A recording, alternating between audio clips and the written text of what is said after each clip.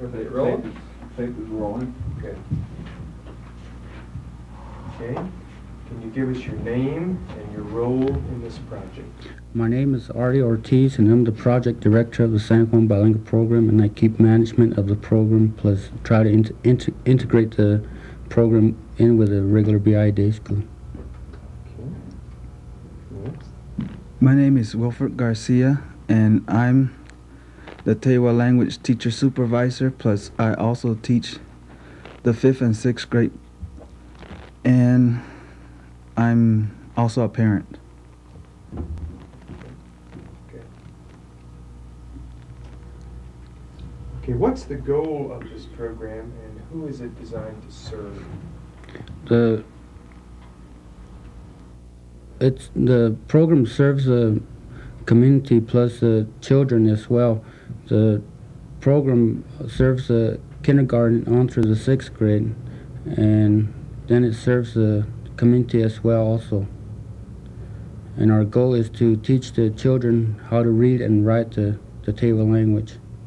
Okay, that's your basic goal. What would you say and some additional goals of the program are in line, say, of what's been said before, like preserving the culture of the tribe and things like that? Yeah, preserving the culture and plus getting the kids interested more into the Pueblo government and what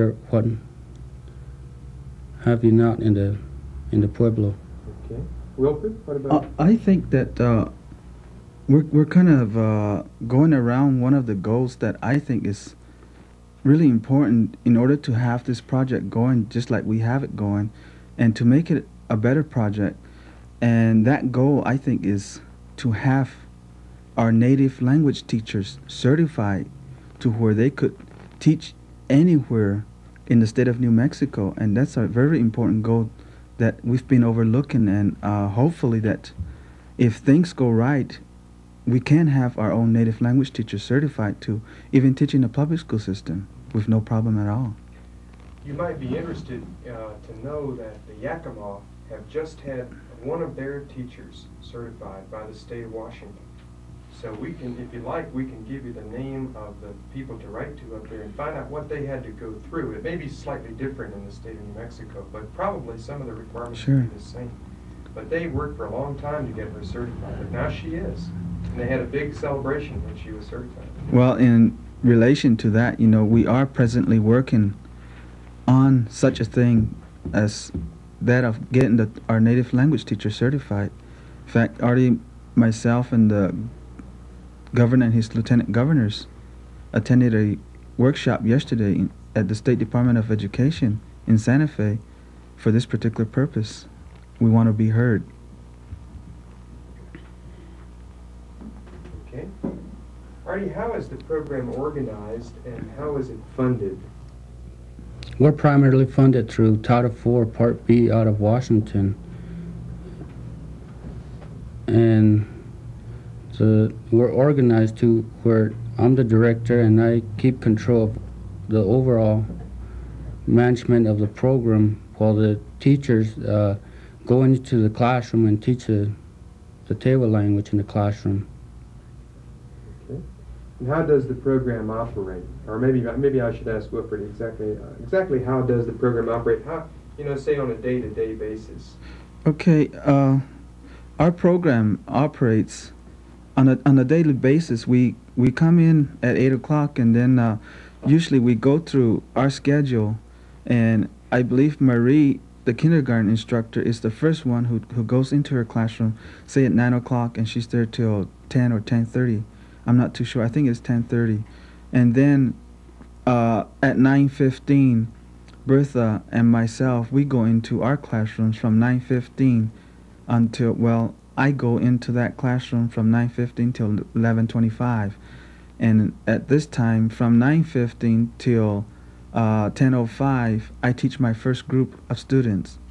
And then from 10:15 till 10:50, I teach my second group of students. And then from 10:50 to 11:25 is my last group of students.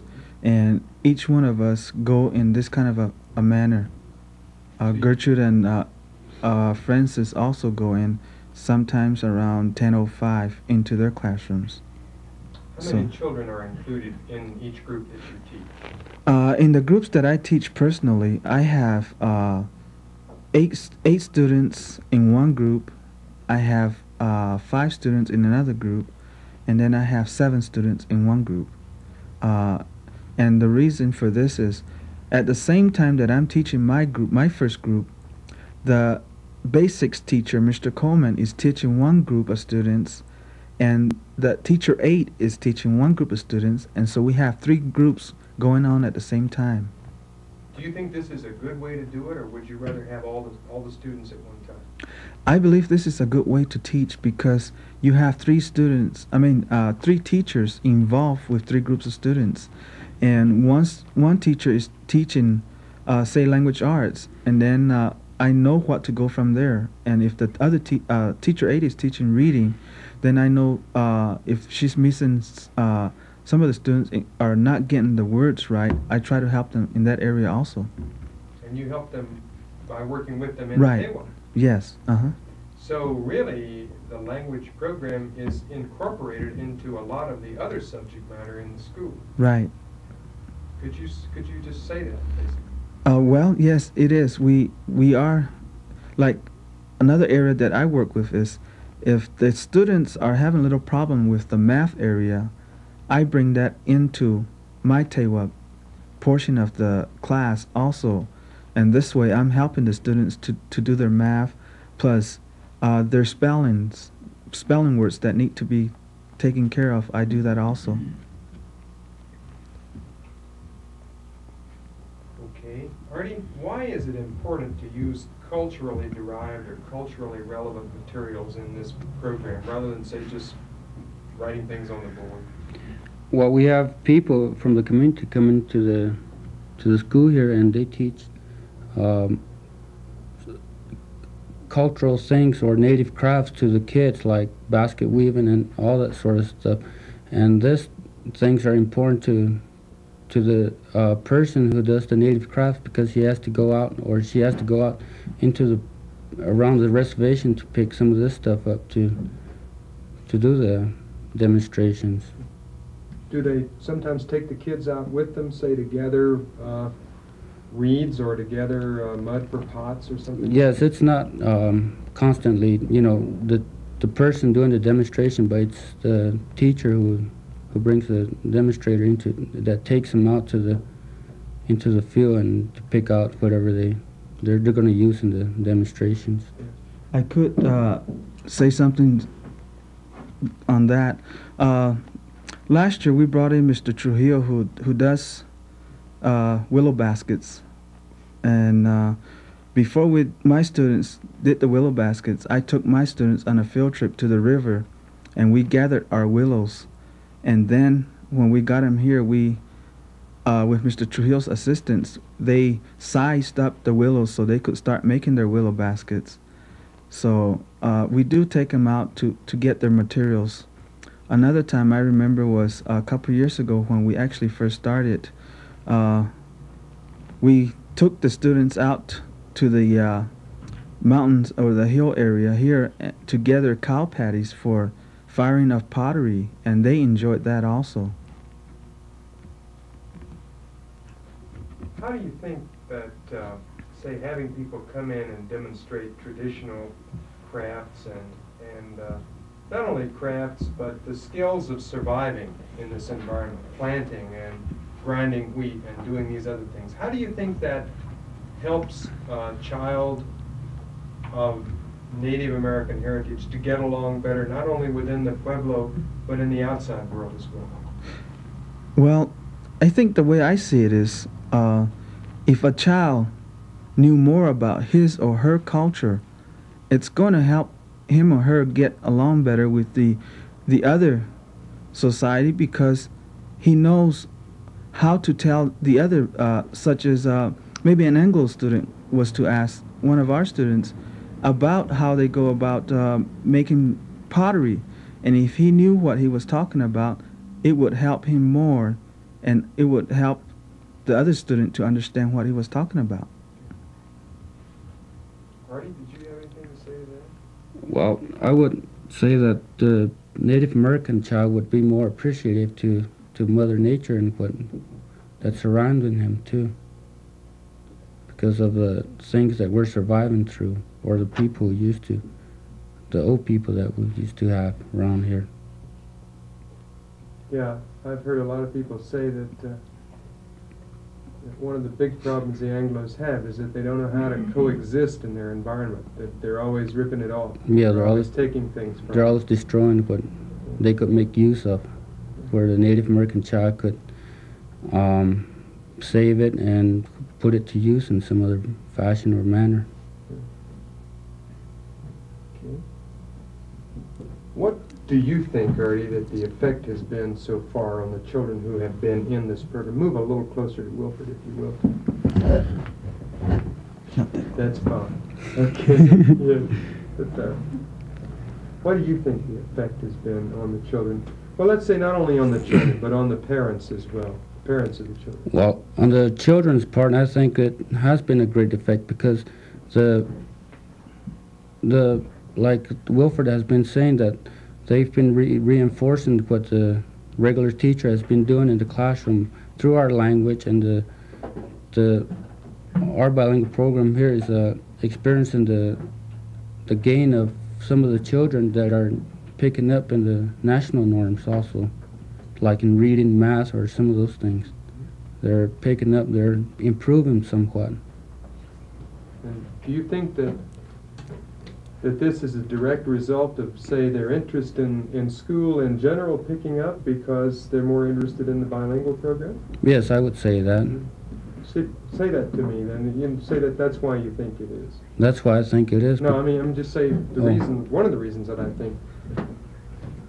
One of the reasons that I think the national norms are going up is because the kids are really interested in the bilingual program, and it transfers off into their other subjects. Well, that's the reason why I think the bilingual program has been a big impression on the people, especially in the students, because of the improvement under tests, because we give tests, a pre and post test, and on the post test we've seen a significant gain on the children's part. Okay, we're gonna have a change tape Change for a tape? second. Okay. Well, those talk now, because we can pick up even your whisper. I believe the effects that our project has had on the students and the parents is, you know, it's really there. It's obvious that we have had, this program has had some effect on them, because I can, you know, talk about my family, and I don't mind talking about my family, because my son, when he was going to Head Start preschool, he was really getting ready to, you know, come into our project, our school, because he saw some of my students and our students right here at San Juan take part in our native dances, and also other things that he was looking forward to. And so now he's in our school, and he is really anxious to get started with some of the things. And the Christmas play that we had, even for him to be a little lamb, was something, because he enjoyed that. He told his grandmothers, both the one in Santa Clara and one here in San Juan, that he was a lamb for our Christmas program, and that really had something on him. And to top it off, we were also getting ready for our Christmas Tewa Mass, and I brought him and my wife to practice, and he learned the Tewa songs right along with his mother. And now even my wife is getting on me to say that we should have Christmas, not Christmas, but Tewa Carol practice, to where we could sing more in our church. And that shows, you know, from my own family, and I know that it shows the same with a lot of other families. So my own way of putting it is, we have had, you know, this program has a great effect on the community as a whole. We've talked about the importance of using culturally relevant materials in teaching bilingual programs. Let's turn that around and talk for a minute about the necessity for teaching the Tewa language, say here, or the Yakima language in Yakima, when you're trying to teach cultural programs? Why is it important to use the language? Well, the way I see it is, without a language, I don't think there's much you could do about your culture, because I'll go back to one of the national conferences that we've had. Our program has been involved with the Native American Bilingual Education Conference. I'll go back to the last the conference before last, to Canada, Alberta, Canada, and there, one of the elders gave a talk, and I heard him, and he said that, what would you do if your native language were to die? I listened to him, and he said that, for if your native language were to die, you would have no other source to have your language alive. But whereas if the English language was to die in the United States, you could always go to Europe or England and learn it all over again. So that's why I think that your own mother tongue is really important, because if you do not have a mother tongue, you cannot talk about other portions of your culture area. So to me, your language is just as important or more important than your culture. Did you have any thoughts about that? No. Okay.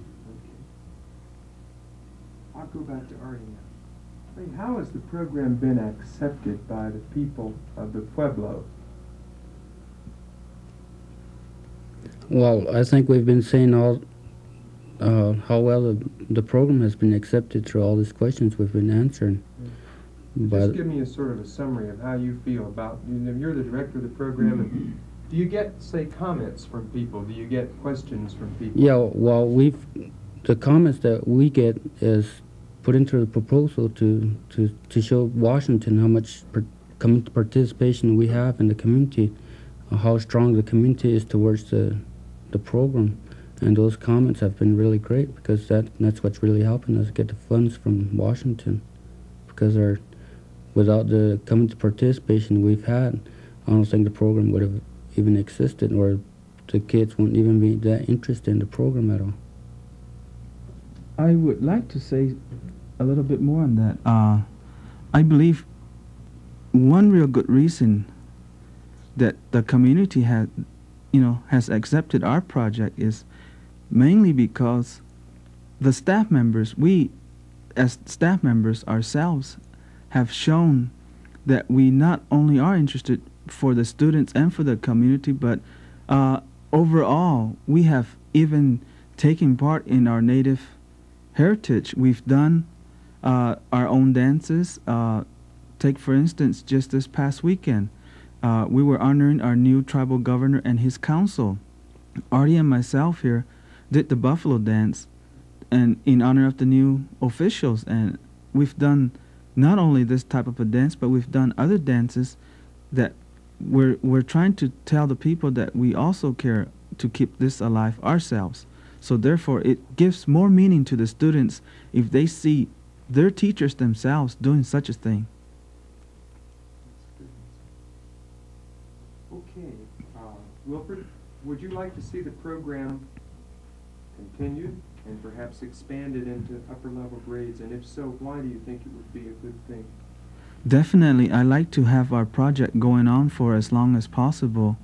And if we were to really go on, I would stay here until probably I go of old age, Then again, I would also like to see this project go on.